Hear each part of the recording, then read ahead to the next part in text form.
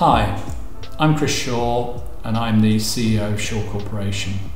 Shaw Corporation is the lead strategic consultant on the Queen's Yard project for the property owners Hatton Garden Properties. We are delighted that the NLA has selected the Queen's Yard project as the winner of the mixing category of this year's NLA Awards. I'm Alex Gordon, Associate Director at Just Wales, and we're one of two architects working on the Queen's Yard project in Hackney Wick, and the other is Stockwell Architects. The Queen's Yard project is a mixed-use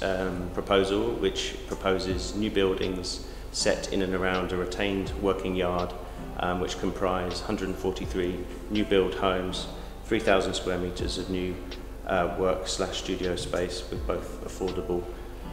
homes and affordable workspace included within that, and also a new home for the Yard Theatre who currently exist on site, securing their long-term future on site. We received planning committee approval in June of this year, and we're currently working collaboratively with the Greater London Authority and the London Legacy Development Corporation to sign off the planning documents to allow us to start on site next year in 2021. In terms of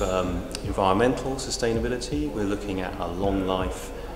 loose fit approach that adopts principles of circular economy. So what we mean by that is reuse of materials, looking at energy efficiency through dual aspect, keep energy demand down, and also providing opportunities to connect to the local district heating network in the Legacy Corporation. So the architectural language is heavily influenced by the post-industrial landscape of Hackney Wick, and the new buildings are a mixture of pitched roof buildings and flat roof buildings, and Just Wales and Stockwell work collaboratively together to develop proposals that knit in with the surroundings. The material palette is generally brick and precast concrete materials which are typical of the area and are robust and will age well and be sympathetic to Hackney Wick's gritty urban context. My favourite aspect of this project has really been engaging with the local businesses and local people, speaking with the local businesses, finding out what their requirements are going forward so that we can encourage local artists and designers to stay on site and make sure that we're building a cohesive and a mixed and balanced community with people living above workspaces